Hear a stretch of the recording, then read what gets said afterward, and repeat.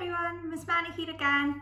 Today's story is The Dinosaur Who Lost His Roar, and this book is written by Russell Punter and Andy Elkerton. Deep inside the forest lived a dinosaur named Sid. He always got in trouble for the noisy things he did. Spike was picking berries. Sid crept up like a cat. He let out such a mighty roar that Spike got covered. Splat! Oh dear. That wasn't funny, Sid, growled Spike. The juice went in my eyes. Enjoy your breakfast, Sid replied. Who else can I surprise? Ross was standing by the pool to see what he could catch. When Sid let out a mighty roar, poor Ross went tumbling. Splash!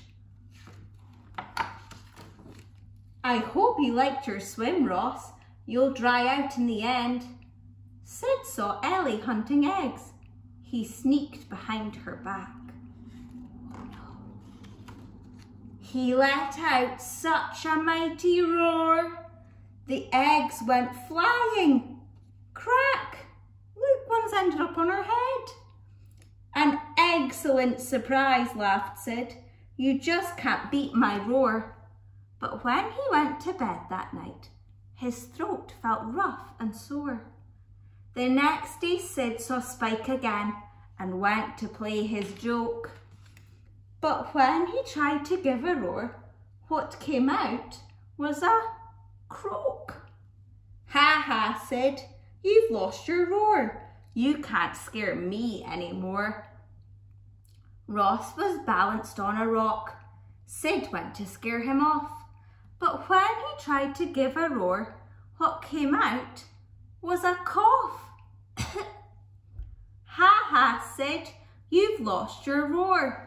You can't scare me anymore. Sid tiptoed up to Ellie. But struggle though he might, no roar would come out, just a rasp. His throat felt oh so tight. Ha ha, Sid, you've lost your roar. You can't scare me anymore. Sid went a whole week getting well with honey and sweet tea. Oh, I wish I hadn't played those tricks. Now the joke's on me. Soon Sid felt fit to see his friends. I'll show them I'm not mean. But when he reached the berry bush, Spike could not be seen. I wonder where he could be. Ross was missing from his pool. Sid sensed things that weren't right. He spotted scary footprints and they gave him quite a fright. Sid was getting worried. What would he come to next? Then came a shock beyond a rock. Tyrannosaurus Rex! Sid hoped he had his voice back, but how could he be sure? He took the most enormous breath and gave a mighty roar.